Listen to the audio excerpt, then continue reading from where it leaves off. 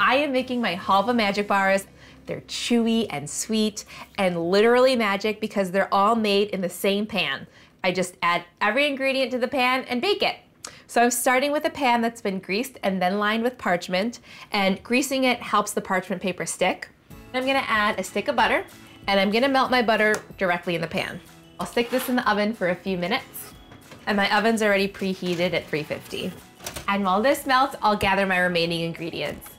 I've got some graham crackers here and pistachios, and I'm gonna crush up my graham crackers. I'll just put them in a bag and crush them up.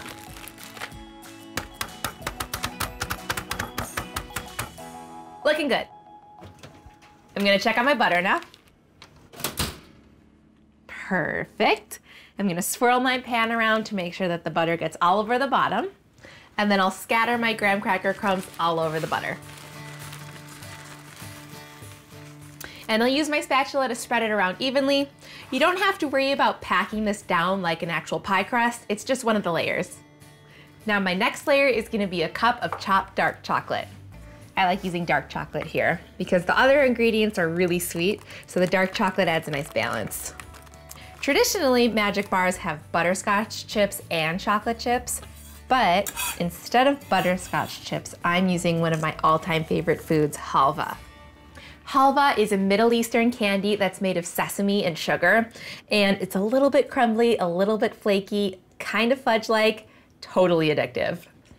I'll sprinkle this all over. And halva is available at a lot of grocery stores or specialty stores, or you could also order it online. Next, I'm gonna add some chopped, salted, toasted pistachios. I love the green color that this is gonna add. You need something salty too to balance out all of the sweet ingredients in these bars. The pistachios complement the halva really nicely, and I just love pistachios so much. Next, I'm gonna hold everything together with my sweetened condensed milk. First, I'm gonna pour a little bit out over the bars just to make room for my extracts so that I can have space in the can to mix it up. And now I'm gonna add some vanilla extract and rose water, which goes so incredibly with the pistachios and the halva and the coconut. That's gotta be like my favorite flavor family ever. And I'll mix this up right in the can. If you don't have rose water in your pantry, don't worry about it, it's optional. Now I'll pour this on evenly all over the top. And it's just gonna soak down into all the cracks of the ingredients and hold everything together. I love these. And now I'll sprinkle on sweetened shredded coconut. And this gets all toasty in the oven and gets gorgeously brown, and it adds great texture. Okay, I'll spread out my coconut. And now I'll finish these off with some dried rose petals. They're really pretty. And these will also complement the rose water that's in the sweetened condensed milk. Now I'm gonna bake these at 350 degrees for about 25 minutes until the edges are golden. And when they bake, everything is gonna melt together and form this flavor party that is so good. Oh. They came out beautifully, and now I just need to cut them into squares and then pack them up for the potluck.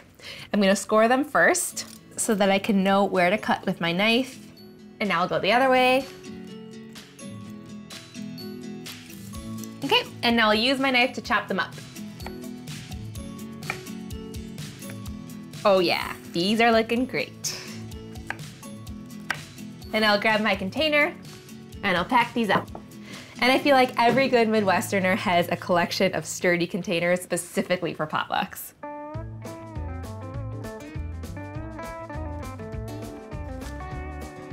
Oh no, one of these won't fit. It's chewy and sweet and nutty, and there's this great crust all around the outside.